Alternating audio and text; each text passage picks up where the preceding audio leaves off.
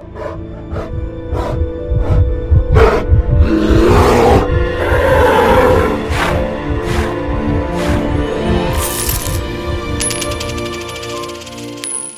conversation was sponsored by BitSquare, a Tor-based anonymous and decentralized Bitcoin exchange.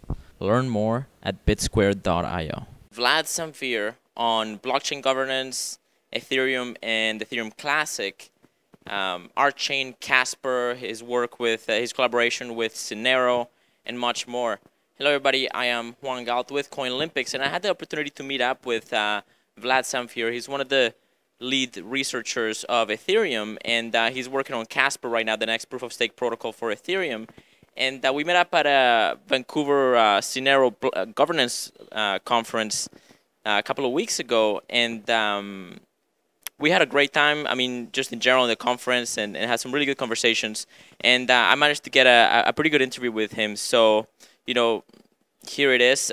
So Casper, the proof-of-stake protocol for Ethereum that you're working on, has a collateralized proof-of-stake sort of model that I think is really interesting, and it's sort of kind of like a betting platform where you can't lose if you get if you do the wrong thing. What is Casper, and tell us about that system that you got there.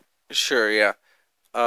So Casper is a security deposit-based proof-of-stake protocol that relies on bets on the state of the consensus and on blocks in order to converge on the state and to, like, you know, finalize decisions about, like, transactions.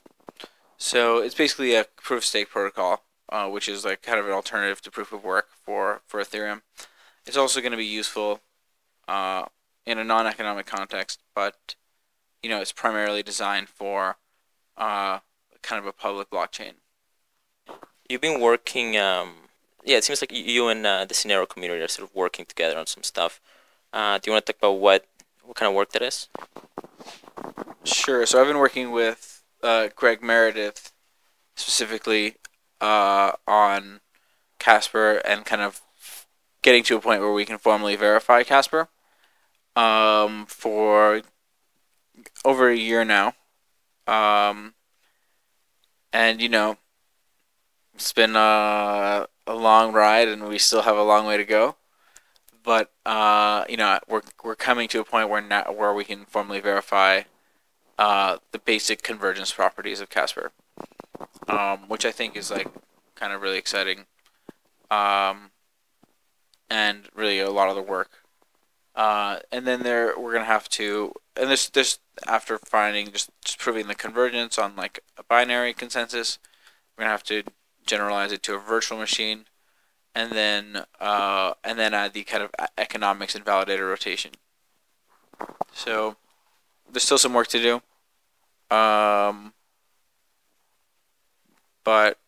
I really like working with Greg because he has a lot of experience in this formal verification stuff. And I think it's, like, super important that, you know, this kind of mission critical software is formally verified. Can you tell us what it means for software to not be formally verified? Like, I understand that there's layers of sort of interpretation in different languages, right? What does it mean what's the difference between those two? So formal verification basically is kind of like means that you have, like, a mathematical proof that the algorithms as specified in this proof have certain properties. For, like, the particular proof that we're doing now is basically to do with the safety of the consensus protocol, kind of showing that and constructing a protocol that is safe in the sense that clients will kind of only use an estimate when it is truly reliable, in the sense that, you know, given some number of Byzantine faults and whatever possible network events, that some fact won't change. So that kind of safety determination at the moment is like kind of the focus of our formal verification.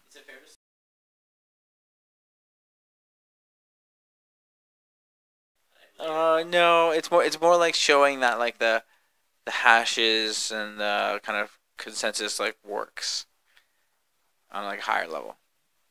Uh, it, but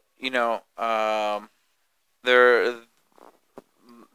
I'm not like a super duper expert in formal verification. Like Greg really is though.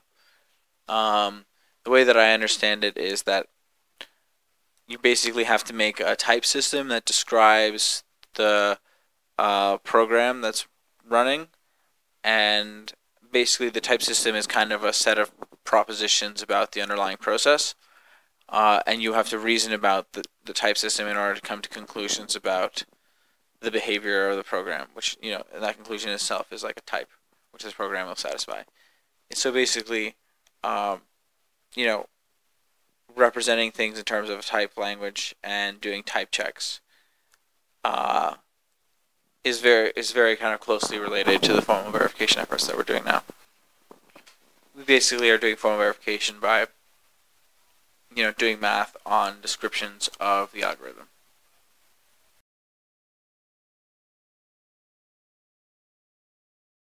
Sure. I mean, I don't really know that well what our chain does, but basically, my understanding is that it uses Casper and then it has a Erlang virtual machine, which is this recursive higher order pi calculus that Greg Meredith and his team are putting together.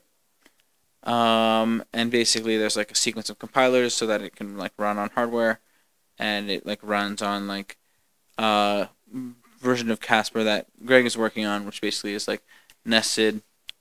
Uh, it's like a nested version of Casper.